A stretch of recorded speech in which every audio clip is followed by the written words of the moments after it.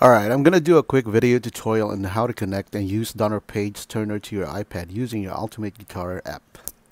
Alright, so the first step is turn on your Donner, which is located on the top right there. And then once you see the blinking, it means it's looking for a Bluetooth connection. Alright, now that you're connected, go to your Ultimate Guitar app. And then once it's open, go to the bottom right. It says profile, so I'm gonna click on that one,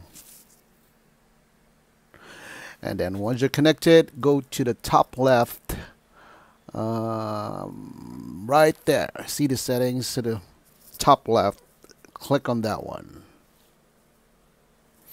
Okay, now you're on here, scroll down and you will see pedal interface. Click on that one. Once you're here, go all the way down to Earturn settings, and then you will see Earturn support. Just make sure this is turned on, and you will see the options Air Direct and keyboard. Now I'm going to choose the keyboard. Now go back. Now once you're back here, scroll all the way up. See how it says scroll tab down, press the key, and then I'm gonna press that one, and then I'm gonna go to my Donner Page Turner and I'm gonna press this and then see what happens.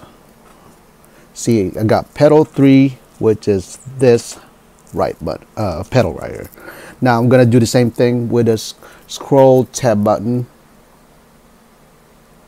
which is scroll tab up. Okay, I'm gonna press this one. Now I'm gonna press the left pedal. Boom, I got pedal 1. So the last step is go to your song list and click one of them. So once you're there, and you should be able to connect with this. So the problem is like it wasn't working at first. So what I did is like press the auto scroll and then press it again to stop it, and now I'll be able to scroll up and down, and there you go.